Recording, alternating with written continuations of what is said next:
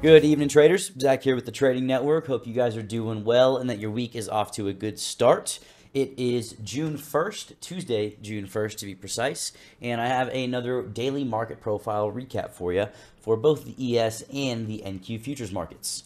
So let us dive right in here. We will switch on over to the profile. So starting first and foremost, we will dive right into ES and go over the key levels. Clear off all my drawings here. And for those of you guys who watched my weekly forecast video, you can see that we are still right in range, and we will get into more details about that. So first and foremost, the key levels that I was looking at for ES was the overnight high. Overnight high was 42.2825. The next level to the downside I was looking at was 42.1750. That was the overnight high from the May 28th session. You can see that right here. Third key level was the 42.10 level. 42.10, yet another overnight high. That was from the May 30th into May 31st Globex session. Fourth key level was the overnight low from this most recent session at 41.95. That also coincided with the POC from our very small session half day yesterday. And you can see that there was some other confluence there from regular trading hour lows from the, let's see, that was the May 27th session there. So right below that, last but not least, I was looking at that 41.91 level, and that was the point of control from the May 26th session, which was right over here. So switching over to NQ, I will toggle my drawings, pull my key levels up, and we will dig right in. Key levels on NQ, overnight high, first and foremost as well, just like ES, 13.756. Second level was the point of control from the 28th session. That was the 13.723 level. You can see that right here. And that was indeed a naked POC until we tapped that today. Third level was the value area low from May 28th. That was the 13.698 level. 13.698 was down here. Once again, that's the value area low. And for those of you guys new to the profile, new to the channel, welcome first and foremost. And if you guys are not familiar with what the value area is where 70% of the trading hour or the trading's activity took place in that session.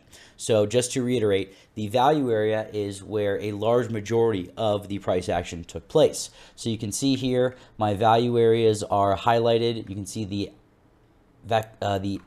So you can see here my value areas are highlighted, and then outside of value is shaded a little darker.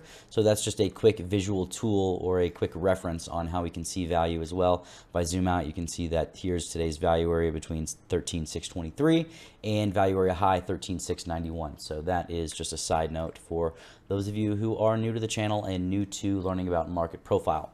Now, we will get into the rest of the key levels, moving into the fourth level. That was the overnight low, 13.670. And last but not least, I was looking at the May 27th range low at 13.644, and that was right over here. So scrolling down a little bit, we will go ahead and get into the pre-market market profile analysis. I will flip back over to the session profile on ES, and we will dig right in, starting with the overnight inventory. Overnight inventory was long on ES and NQ at the time of writing. And you can see here that settlement was right here on ES 42.0250-ish. And on NQ settlement was, let's see, I think that was 13.686, okay? So you can see a majority of the overnight price action was indeed above settlement. And you know that when a majority of price action is above settlement, well, then the overnight inventory is indeed long. So when the overnight inventory is long, we are looking for a higher probability, typically, for overnight inventory to get faded. So if overnight inventory is long, the higher probability is indeed for New York to fade the overnight. But there are other key factors that we need to take into consideration, like how we are opening in relation to that previous market profile or that previous regular trading hours profile. So you can see that in my trade plan here, I say that at the time of writing, we are looking to open above range and value on ES and NQ compared to yesterday's half day, and inside range but above value from Friday. This means that the profile is showing that there has indeed been at least a slight change in sentiment since the last regular trading hour session, and I was looking at Friday's regular trading hour session as opposed to Mondays, because Monday we only were trading for a couple of hours. So not a lot of business done here. You can see only 32,000 contracts, and we had less than a 9-point range.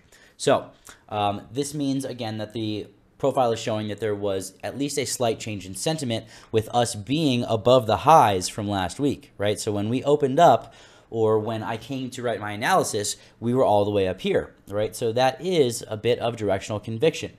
Now, with that said, since we are operating close to the highs from Friday on both indices, flip over to NQ, you can see the same thing. So the overnight profile actually did not get above the highs, or get above the weekly highs, I will say, on NQ, but we did actually make new highs right upon the open, which was pushed swiftly down in the initial balance. So today I was looking at the overnight highs at 13,756 and 42.28 on NQ and ES respectively as the line in the sand levels. So for those of you guys, once again, new to the page, my line in the sand levels are essentially the levels that I choose each day to say, okay, if ES and NQ move and hold above these levels, well, we are very likely to see upside directional conviction develop, or we are very likely to see the bulls hold strength to that upside structure. And on the downside, if we move and hold below the line in the sand levels, well, typically that is going to get us downside pressure, a lot of times downside directional conviction, or back into previous value areas, things like that, if we have, profiles that are recent, relevant, and lower. So that's something to keep in mind. Very, very important part of using the profile analysis, in my opinion. So if both indices could move and hold above the overnight highs, I was looking for an upside trend continuation. However, if we could not move and hold above the line in the sand levels, I was looking for a move back into Friday's profile, likely ranging price action, which we actually did not get until after the initial balance, after that first hour, right? We did indeed have the ranging price action, but it took a little bit. It took after, the first hour of PA. So you guys can see here, this green part of the profile, this is the initial balance. So this is the opening 1 hour range. So this is the bottom of the 1 hour range. This is the top of the opening 1 hour range for New York session. So we did not basically start bracketing between these previously known levels until after that initial balance developed. So getting back into the trade plan here, I would just to reiterate, if we could not hold those line in the sand levels, I was looking for a move back into Friday's value, which indeed we got, and we actually moved below Friday's value. So because we broke the highs last week, I would consider moving back into range, or I was considering moving back into range, a change in behavior, and I would look back into playing the range until 41.70 breaks to the downside, or 42.30 breaks to the upside. So that is still what I am looking at moving into tomorrow. Just to give you guys an idea, we're back in range, right? We did not break out. This was essentially a probe above the overnight highs. The other time frame players were not having any buying above the overnight high, and we got a very, very swift selling tail. So you can see we had the open test drive to the downside on ES, and that is one of the highest directional conviction profile types that exists.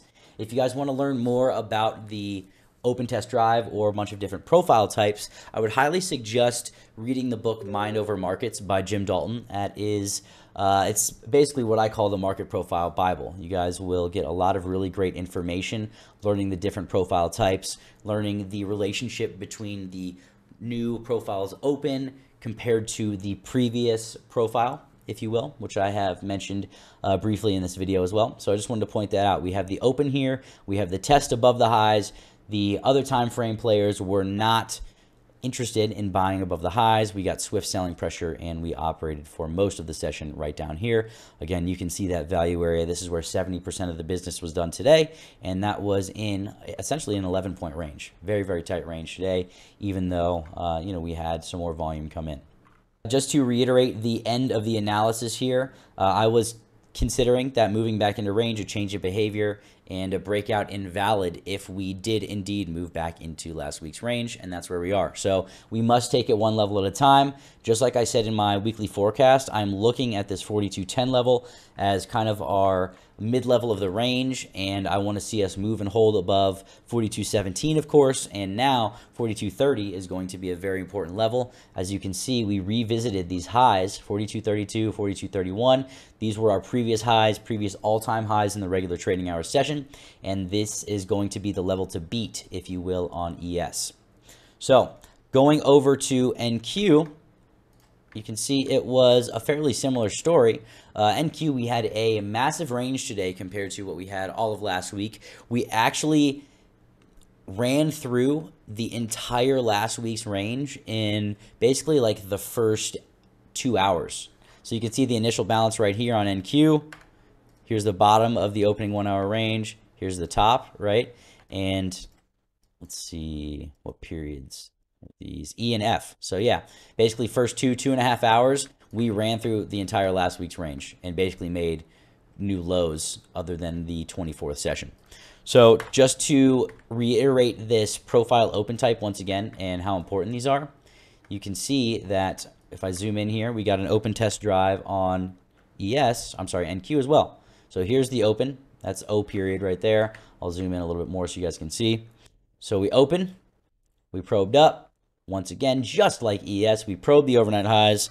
Other time frame players were not having any of it. They were not interested in buying. We got swift single print selling tail, which means that price did not spend any time there, essentially, and got swiftly pushed down. And when you see that, you know that there is directional conviction very likely on the horizon, and that is indeed what we got, once again, until after the initial balance formulated, and we began to range towards the lows of last week's sessions. So scrolling down into the scenarios here, just to reiterate, upon open, I was looking to see if we could get acceptance above the overnight highs, 42.28 on ES and 13.756 on NQ. We did not, very clearly, as you guys can see in the profile.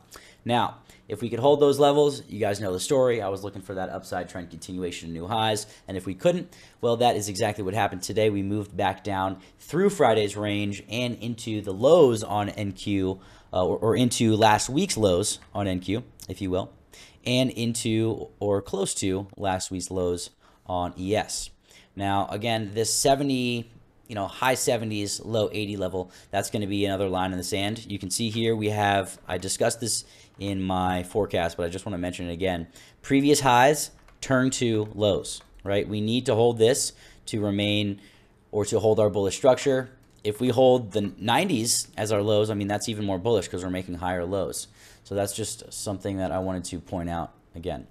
As the last bullet point here says, we are indeed back in last week's range, and we must take it one level at a time to escape that range once again. So moving into the targets here, 42.28, line in the sand level on NQ. 42.28, boom. This is going to be short and sweet because you guys can see we did not get any moves to the upside. We got within 1 point of our upside target, which was the prior high right here, 42.31. We didn't get it. We did not get enough bullish pressure to move even 3 points above our overnight high. That is very, very telling. When you see a reaction like that, when you see price probe above the overnight high, for instance, and get quick, swift, strong selling pressure, that's something that you can say, okay, well, this is an open test drive. This is a high directional conviction profile open type, and I can take high probability trade opportunity from that. So that's something that I want you guys to keep in mind. And again, really would suggest looking into Jim Dalton's teachings to learn more about this stuff if you want to get very granular with what the profile is and how it works.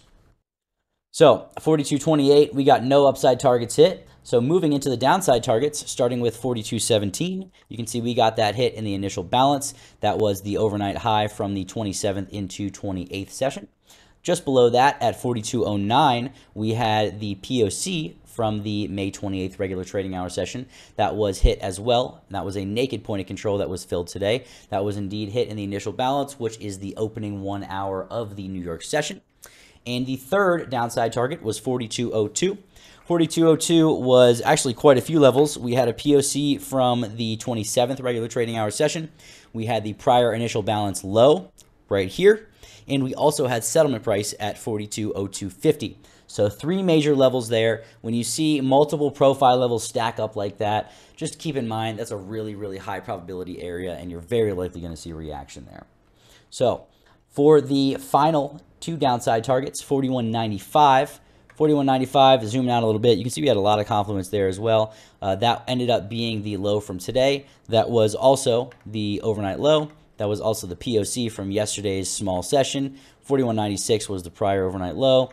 41.9425 was also the regular trading hours low from the 27th. So a lot of confluence there for a target. And last but not least, I was looking at 41.90, which had some more confluence as the low from our small half day. We also had point of control from the May 25th session, 41.92, again, May 26th, POC, 41.89, the value area low, 41.88, the overnight low from the May 25th session. So you can see we have a ton of profile levels stacking up there. And what do you know? That's the current low for the Globex session. That was the low for Monday. And again, just stacking up more confluence there to really show us if 41.90 breaks, well then, you know, maybe the bottom falls out a little bit and we get that flush down into, you know, these highs. And by bottom falling out, obviously not too big of a move, but this is going to be, you know, the next important area to get through.